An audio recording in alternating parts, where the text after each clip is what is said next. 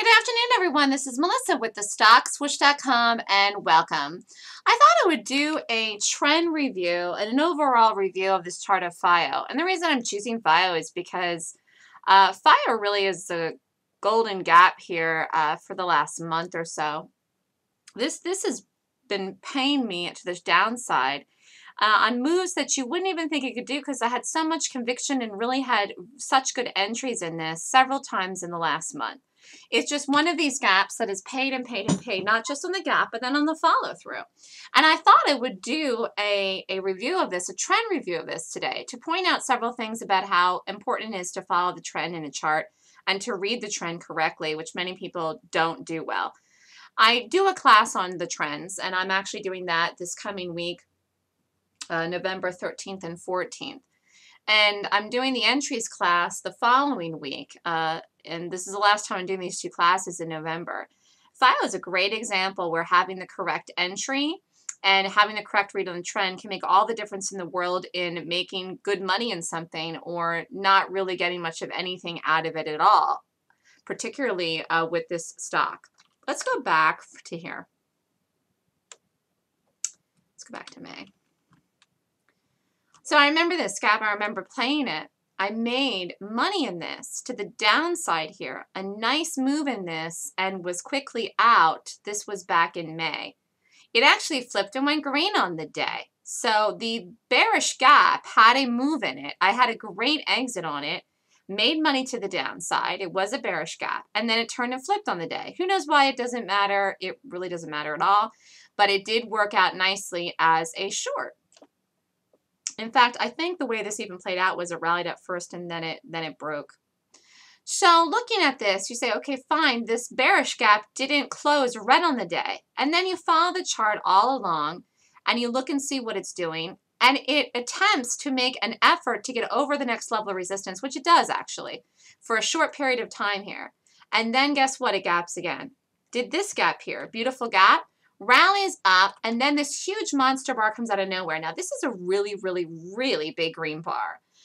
This is almost a $3 green bar for this stock. And after this, it ran up here to $15.50. Now, if you look at this, it appears to the naked eye that the trend in this is not down anymore, or that it could possibly be reversing. Why? Because this really is a big bar. It's a huge bar. But this didn't change the trend of the stock. It is not changing the trend. The stock is still in a downtrend. And even for the short period, it's still in a downtrend. When I look at something like this day here and this day here when these days are green, what I see is there is some short covering that's going on in this stock. Why? Because do you see the longer term, this has been down. It's been down for a long time. And so people have been in this already as a short. And they have target positions, and they're exiting the target positions. So like the day that this happened here, the target for the long-term core short in this might have been $15. And when it hit on through, then people let it drop and took their profits in the short. Similar situation with this thing. When it got to the target and hit on through $11, that was the target. People exited this. As it turns out, the stock is still in the downtrend and holding the downtrend. And it's going to break again, even now.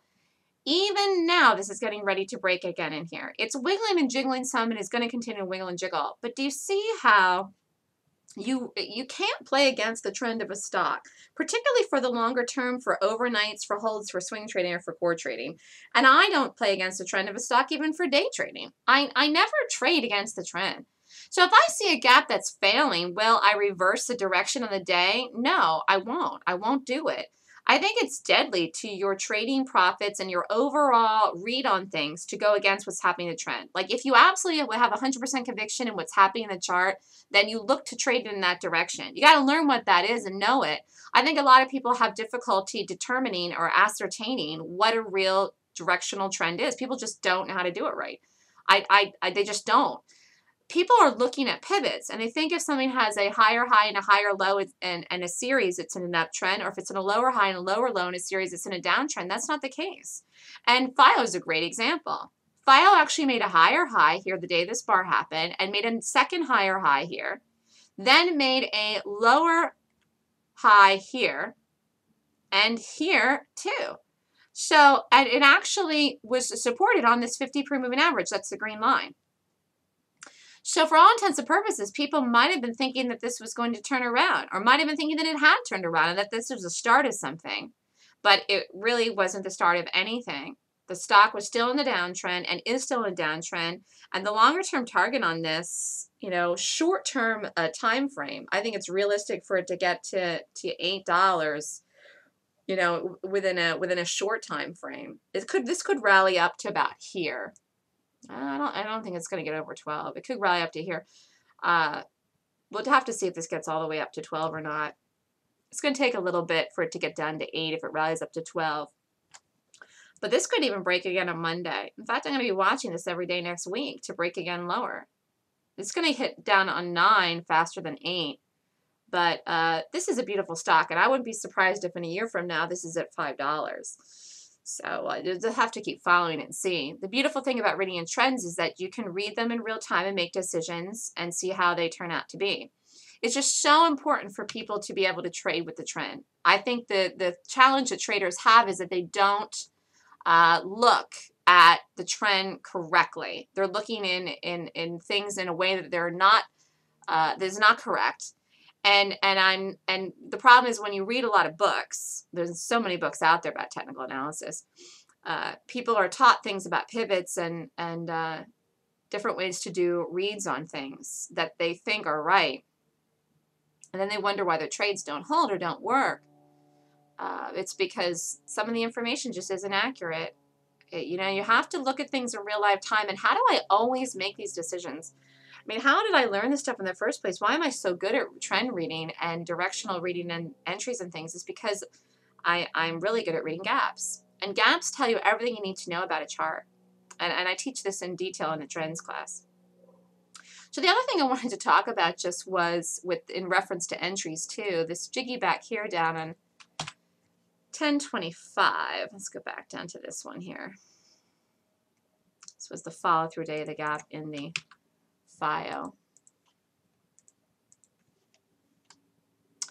So Fio, this is the second day of Fio. Okay, this is not the first day of the Fio. This is the second follow through continuation move of Fio after the day of the gap. Here's a great reason why it's so important to focus on correct entries when you're day trading or swing trading or core trading, anything at all. And first of all, the swing trade entry, you could have been in it from the day of the gap to get it down. The entry, though, for a day trade, you're looking at numbers when you're trying to get these things and enter them correctly. And the correct entry and putting the stop at the right place has all the world in the difference to you being profitable or not profitable. Like if you took this trade here, this is where the setup is for the, well, you could have taken it right here, but you could have taken it some more in here. This is the second day of the gap in Fio, or the follow through day. If you took this here and weren't sure to would have put the stop and put it too far away, like maybe you put it over 10, your stop would have been 25 cents or more here. If you know how to read the chart and where it should not back up against as far as the maximum resistance for it to continue to follow through on the day, this is an intraday chart for an intraday entry in Fio, you would know exactly where to put it, and then it couldn't go over this area here, which is exactly where the stop needs to be. So do you see how if you don't know how to take the entry, first of all, you have to know how to take the entry right. Second of all, you also have to know to position size yourself and where to put the stop. It's two things, the stop and the position sizing. Because if you position size yourself and put the stop over here, yeah, you'll stay in the play, but you'll give back more money than you need to and should know by now the play will fail where? Over here. So it's just one of these things, and again, I teach this in the entries class, how to take the entry, where to put the stop, how to understand this overall look of things, because it really makes a huge difference when you are trading and intraday trading as a day trader to be able to get the correct position size and entry. You would take so much less size if your stop was over 10 and your entry is 75, 74, than if you have a 6 cent stop versus a 25 or 30 cent stop. It's like your stop is, you know, more than quadrupled if you put it up here where you think it needs to be, like if you think it needs to be over the whole number, which is incorrect. So it's just one of these things where if you put the stop over 10 and sized yourself for that in this trade, then you still made money. You made one risk unit. Whereas if you put the stop here and the risk is 6 cents and you're able to make 30 some cents, your risk unit's like 5. This is your profit. You make 5 times the amount in $1 versus $1 to $1. Lots of people trade and they take entries and they're happy if they make anything at all. They're happy if they make 1 to 1 or 2 to 1. But do you see here how finessing and knowing how to read all this? I mean, this is so detailed and intricate. And I've done this so much on this file. Even back here, was it this day? Yeah, I think it was the 3rd. I mean, I've just called some great trades in this. And these moves just don't look like much of anything at all. But the fact is, it's had some beautiful entries. Why? Because the numbers are just spot on with this. So I'm going to be looking at this again next week. Not sure exactly what day it's going to do what, but I am going to be following it. And it's going to be important to get this when it breaks down again, whenever it is. I don't want to miss this guy. Fio has been a really good stock here for me to make money on and the last month. And I want to continue to follow up with it. It's had beautiful entries with great risk to reward, even on days where it didn't go that far. And how do I know how to do this? Two things in combination. Reading the overall trend, which I teach in the trend class, and then getting very exact specific entries, which I teach in the entry class. It's so important if you want to make money in the market to learn how to trade well. I actually had somebody email me, why do they even have to learn how to trade at all to trade? Because you will lose money in the market if you don't learn how to trade. And even if you start out at the beginning and you find some success, it will be short-lived if you don't learn the right things to do. And the allure and the spark and the excitement, the passion of the market, which I love the market. I love the passion of the market and the excitement I have to trade. It sucks people in once they show them immediate profits to keep trading then and keep losing if they don't know what to do. You can do yourself a favor by learning the right thing to do and practicing it and getting the right information. And you have to discern and be in discernment with the people that you choose to learn from.